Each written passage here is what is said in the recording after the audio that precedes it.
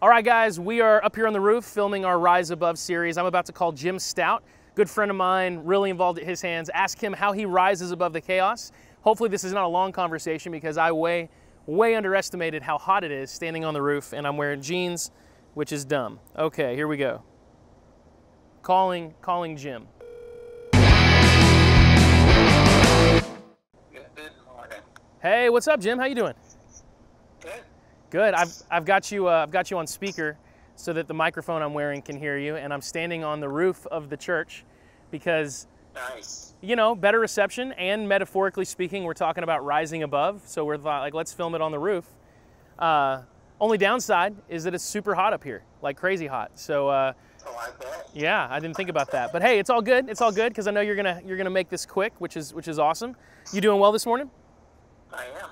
Very good. Well, hey, I'll just get right to it. When life feels uncertain, everything around you feels chaotic, what is a thought or a practice, some truth that you grab a hold of that just helps you kind of rise above the chaos and find some peace? And this is something that I've been doing for a while, and it really comes down to who do I trust? Okay. Do I trust God or do I trust men? Mm.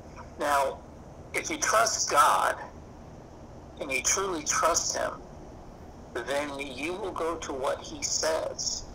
And He has a set of promises that He has given us. He has done things for us through Christ. And when we sit there and understand what He has done and the eternal perspective of that, and that's where I go to, Justin. I go to the eternal perspective. I sit there and go, okay, I trust you, Lord. I trust what you've said. You've given us promises. And so what I do is I step back. I step back from the present and go into the eternal perspective of God and try to dwell in that. I say, God, you have told me that you have promises that are going to happen.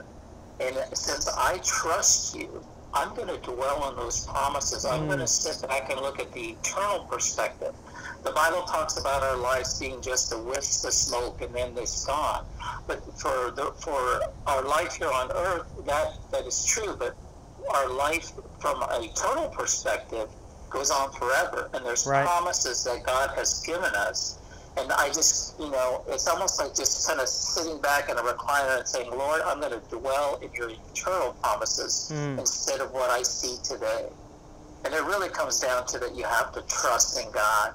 And you trust God by spending time with Him and dwelling in His presence. And that's really what I do. It really comes down to sitting back and saying, God, I'm going to trust your eternal promises that you have because your word does not come back void. And that's really what I do. That's awesome. So it's a question of who do I trust? Do I trust God or do I trust men and the systems of this world? And if you really do trust God, then you should trust that His promises are more certain than any of the things that we think are certain in this world. And obviously if someone doesn't maybe know or isn't very familiar with those promises that God has made, they can obviously go online and just type up what are some of the promises of God, some promises He's made us. And there's a lot of lists online for that. It's really helpful stuff. But that's awesome. So ask that question, who do I trust, God or man? And if the answer is God, then really dwell on His promises to get that eternal perspective. I love it. I love it. Thank you. That's it. Hey, man, well, you have a great rest of your day. Thanks for taking the call. Hey, thank you, Justin. You're right. And hey, by the way, if you don't hear from me for a few weeks, I probably passed out on the roof. So just come find me. Send help. Hey, you'll be mummified. Yeah, I'll be well preserved. All right, man. I'll talk to you later. Okay, bye. Bye.